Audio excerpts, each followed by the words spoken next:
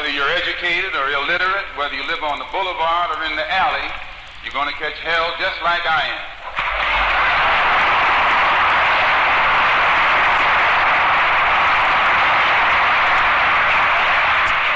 We're all in the same boat. And we all are going to catch the same hell from the same man.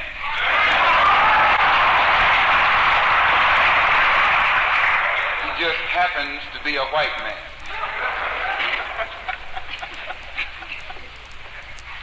All of us have suffered here in this country political oppression at the hands of the white man, economic exploitation at the hands of the white man, and social degradation at the hands of the white man. Now, in speaking like this doesn't mean that we're anti-white, but it does mean we're anti-exploitation. We're anti-degradation. We're anti-oppression. And if the white man doesn't want us to be anti-him, let him stop oppressing and exploiting and degrading.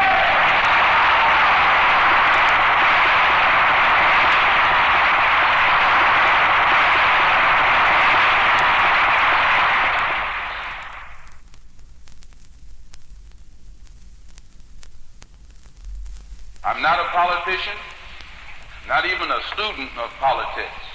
In fact, I'm not a student of much of anything. I'm not a Democrat. I'm not a Republican. I don't even consider myself an American.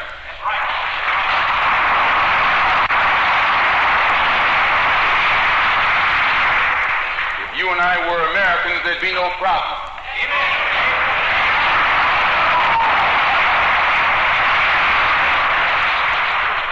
Those Honkies that just got off the boat, they're already Americans. The Polacks are already Americans. The Italian refugees are already Americans. Everything that came out of Europe, everything, every blue-eyed thing is already an American. And as long as you've been over here,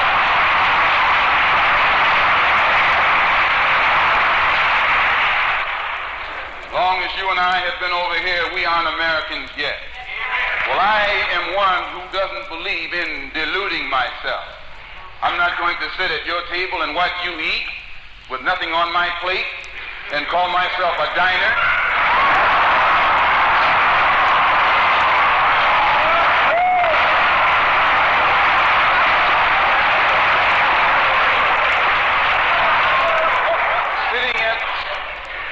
Sitting at the table doesn't make you a diner. You must be eating some of what's on that table. Being here in America doesn't make you an American.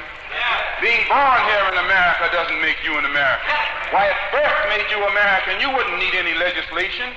You wouldn't need any amendments to the Constitution.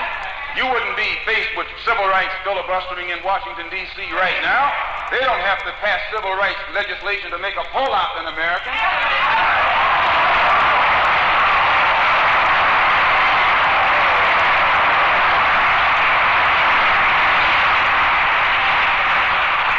No, I'm not an American. I'm one of the 22 million black people who are the victims of Americanism.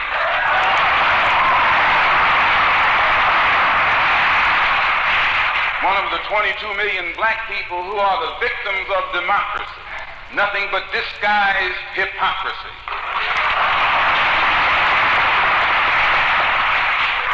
So I'm not standing here speaking to you as an American or a patriot or a flag saluter or a flag waver.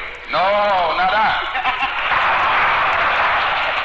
I'm speaking as a victim of this American system. And I see America through the eyes of a victim. I don't see any American dream. I see an American nightmare.